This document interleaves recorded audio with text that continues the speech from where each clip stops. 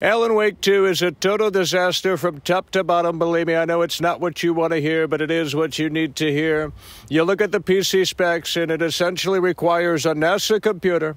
A 2060 is only going to get you 1080p low settings. Mind you, that's with DLSS turned on. Every mode requires DLSS. Okay, you're not getting a true 1080p image with that turned on.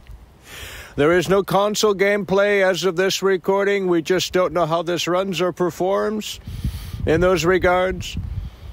You look at the state of the industry, it's going all digital, and Alan Wake 2 is helping usher that in.